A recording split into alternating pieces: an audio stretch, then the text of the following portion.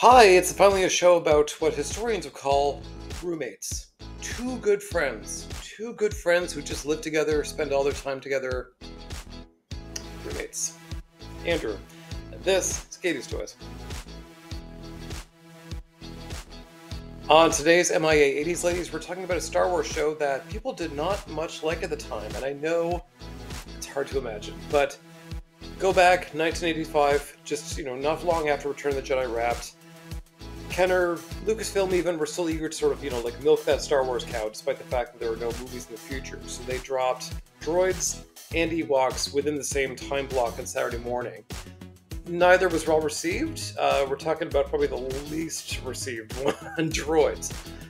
Star Wars Droids was produced by Nelvana, a Canadian production company that's probably more famous for producing Care Bears.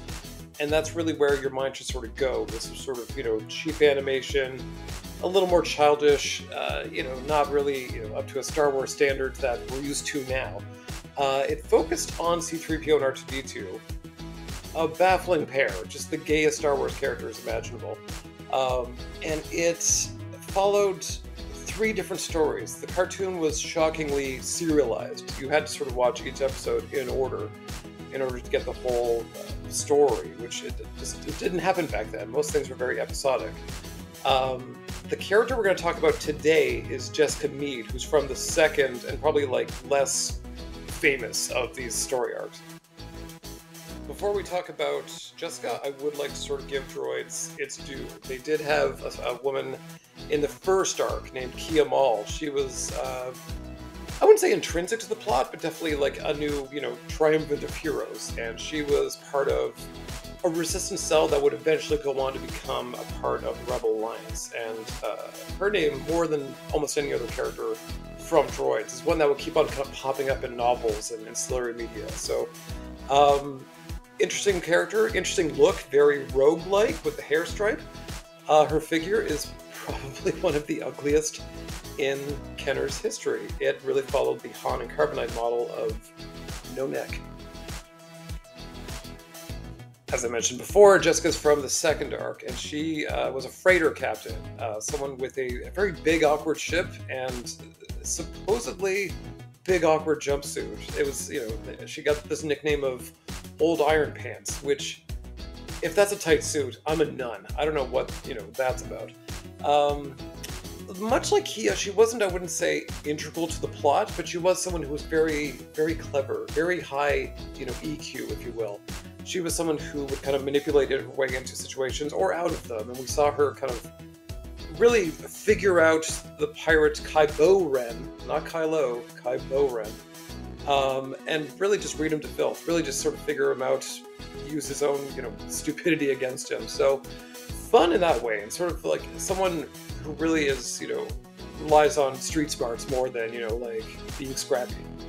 It's also worth noting, for very obvious reasons, that if you don't count Dion Carroll from the Star Wars Holiday Special, which I don't, Jessica would be the first black woman lead in Star Wars, and as we all know, the fans embrace all black women who come to their Star Wars. Just like with Ewoks, Kenner was the one in charge of making the Droids action figures. It was a pretty robust line for Droids. The first wave was quite a few characters.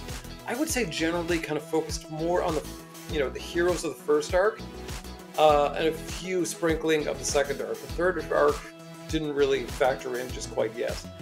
The designs are simple and cartoony. I mean, even by Kenner standards, these are very, they try to be animation accurate. So they fit in with your vintage Star Wars figures, but not quite. They're still, they're a style of their own. Wave 2, of course, would have included Jessica, and usually, again, I always sort of cry foul and say sexism, but Kia Mall was part of the first wave, and Jessica was sort of, like a lot of characters in that wave, a lot of filler to, build the ranks of the first part's villains and the second part's heroes. So, she fit there, frankly. If the series had continued, if the toy line had been successful, if there was cash here, they would have gone forward. And frankly, I wouldn't mind it. I mean, this story structure isn't a bad idea. I mean, it's been sort of retroactively made 4 years after Revenge of the Sith, and maybe about 15 for A New Hope. So there is this like rich, playground for 3PO and R2-D2 to have been lost from Bail Organa's care and just sort of just go off and have wackadoo adventures with a new cast. And for a toy maker, that's great because you keep on churning out new characters all the time. So too bad, but at the same time, if you've watched it, too bad.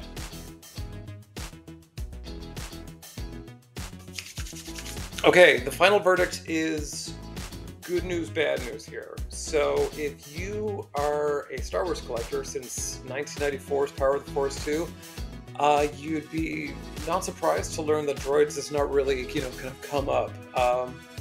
Some would call it a cult classic. I don't know who these people are. I have not met them. That said, Hasbro has, at the very least, done a Black Series 6-inch homage a few years ago, where they did 3PO, R2, and the Droids Boba Fett, in the simplistic colors with the card back and everything. I would argue this was a cash grab. They love a repaint. They could have been testing the waters to see if Droids was, worth investigating. But here's my real point in this section. If you have ever watched a Star Wars Hasbro Pulse live stream, you know how awkward it is. It is like they are being held by gunpoint by Mickey Mouse himself. I mean, not to be inflammatory, but like, I know that these marketers are, they're marketers, they're sculptors, they're asked to be, social media stars, and that's not on them, but it's all the teams, it's all the people who've ever been on these live streams. You could tell that Lucasfilm and or Disney and or Hasbro are sitting in the room, staring them down, saying, this is what must be done. We need repaints of clones, repaints of Mandalorians, the same churn over and over again. We are incredibly risk averse, we are incredibly money hungry, and so all we're going to do is the same thing over and over again. And this is a far cry even from Kenner back in the day, where they're like, here's every alien we can manage to blast out. Even Kenner in the post-Hasbro buyout, when Power of the Force 2 was new, they were just scrappy to do everyone that wasn't done before, whereas now, Mandalorians, new content, nothing else. This might sound like an attack, or it might not sound surprising at all, but if you look on the flip side to the G.I. Joe live streams, that team has fun. You cannot fake that fun. You cannot fake that chemistry. And the fact is, Hasbro doesn't care what they do. Hasbro owns G.I. Joe. Hasbro doesn't take a cut from Disney. So as long as G.I. Joe's making money, they can do whatever they want. It's the Star Wars team. Y'all need to be making money. And if you have any inkling to have fun, to do a passion project, to do something fun like Droids, and just say, hey, the fans have been asking for this, let's just do this cute little wave, smack down. I promise that wasn't the good news. The good news is that you can still get Wave 2. As always, the fans often do better work than Hasbro ever will. So if you want the full wave, including Jessica, you can go over to talk to Mark at Pro Custom Figures. He has an eBay store. I'll send a link to his actual web store in the bio below. It's great. I've not bought this wave because I'm not really a big Droids fan, but I have bought General Dodonna. I've gotten his, Celebration 3-pack. Great stuff. And I think that's probably your best option. There's no one else is going to make this, but this is the kind of best news in my case. If you know me from these videos, you know I'd love a modern recreation, them making these women characters with more articulation, more whatever. But the real juicy goodness I like is when they go hard and go in the retro. Like we're looking at Nacelle with Sectors. We're looking at Trick or Treat with Toxic Crusaders, where they actually make the original figure that was supposed to be made and just introduce it to a whole new audience. That's what I love. So the fact that Mark's doing just the wave as it was meant to be, love it. As I always say, time of recording, you never know. You never know, San Diego Comic-Con, they might throw it at Jessica Meade or a Droids 3-pack, or who knows? I mean, they've been sprinkling things out. They made, Mara Jade and Jaina Solo figures who aren't even part of canon anymore. They've done Dr. Aphra, who's probably better known from comics. All these characters share the same bodysuit that either Kia or Jessica could wear in a future figure. So it's not totally off the table. It would be a pleasant surprise.